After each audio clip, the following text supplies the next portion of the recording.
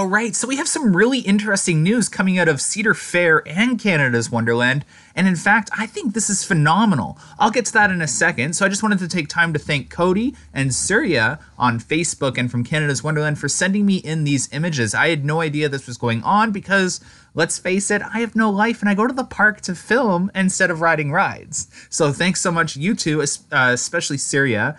For any of you that have noticed, my terminology is getting slightly better, and a lot of that comes from Surya. He's very educated and knowledgeable in terms of roller coasters and theme parks, and sitting down with him and learning things is actually phenomenal. So if you ever have time to meet him, definitely go do that. So it looks like Canada's Wonderland has started a kind of line jumping deterrent. So from what I understand, they're testing it out on Leviathan right now, and it just started. So you'll get a ticket at the entrance from a greeter, and then once you get to the top, before picking your row, you hand this to someone, or they scan it. I'm assuming you hand it to them, and they check the number to ensure you are not line jumping.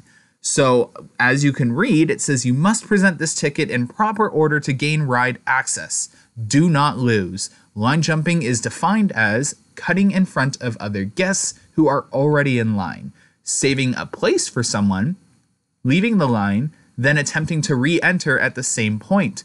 Since this includes using the restroom or purchasing food or drink, we suggest you make all the stops prior to entering the line. It's very straightforward.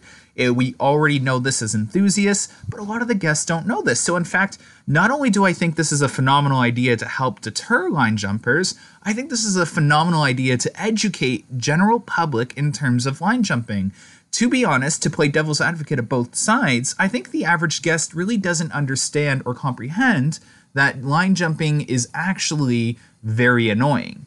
You get the guest that really does need to go to the washroom, or they have the child with them that really needs to go to the washroom, and to them, they're thinking, okay, I'm just going to go take care of this, and I'll come back, and no big deal, no one will be upset. Whereas in reality, a lot of people get upset. So I like this idea because not only is it starting the process of Cedar Fair caring about line jumping and taking action, which is phenomenal, it's educating guests. So this is a win-win in a lot of situations, and I want to hear from you guys down below. What do you think? Do you think this is a great concept? What would you do to change this concept? And do you think it would work at a lot of Cedar Fair parks like Cedar Point, Kings Island, Kings Dominion, Knott's Berry Farm, and Carowinds? Do you think you could see this coming to your home park? I just wanted to show you guys this really quickly. I also wanted to praise it. I think this is phenomenal on the whoever decided to do this at Canada's Wonderland. I absolutely love it. Again, it covers a lot of bases here.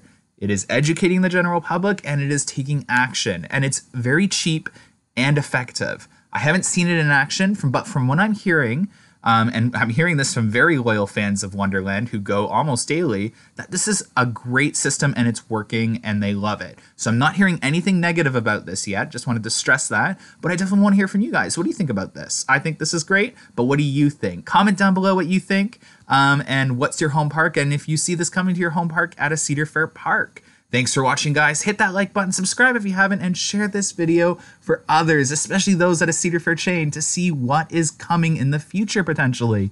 Have a good one, guys. Bye.